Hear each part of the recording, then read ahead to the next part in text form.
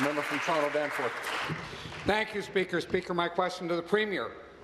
The government is in court on a second matter today, with former Liberal staffers facing criminal charges related to the Liberal government's politically driven billion-dollar cancellation of 2 gas plants.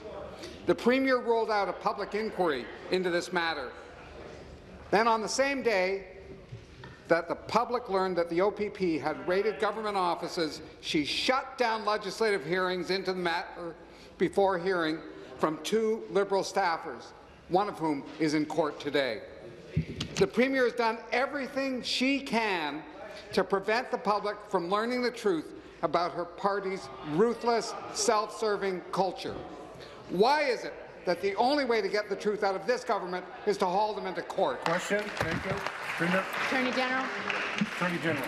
Well, Speaker, perhaps same advice to the member from Danforth as I gave, as I was suggesting to his leader, that when it comes to matters before the courts, there is a very clear rule that is outlined in our standing orders, well established in all parliaments, that it is not the place of this House to discuss those matters, that they are properly before an independent court, which is independent from the House and the executive and the legislative branch of the government, and it would be incumbent upon us to respect that process. So I urge the member opposite to do the same, and it will be inappropriate, Speaker, to speak of those issues or to speculate about those issues in the House. Thank you. Thank you. Supplementary. Again, to the Premier. As a Cabinet Minister and campaign co-chair, the Premier went along with the gas plant cancellations that she should have known would cost over $1 billion.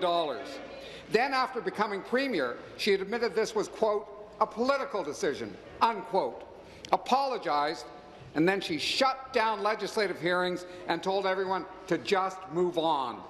But instead of learning her lesson, the Premier doubled down and spent the next 4 years enacting the exact same sort of politically driven policies, from the hydro file to the transit file, all to serve the Liberal Party and not the people of Ontario. When will the Premier stop abusing the trust of the people of Ontario and put the interests of the public ahead of the interests of the Liberal Party? Thank you. Attorney General. Well, the Speaker, the members of the third party can ask the same question any which way. The advice remains the same, which is this matter is before the courts and will be highly inappropriate for anybody to engage in any conversation. Speaker, the appropriate place for that is the courts, where these proceedings are taking place. So, Speaker, I will not be answering any question as it relates to this particular legal matter.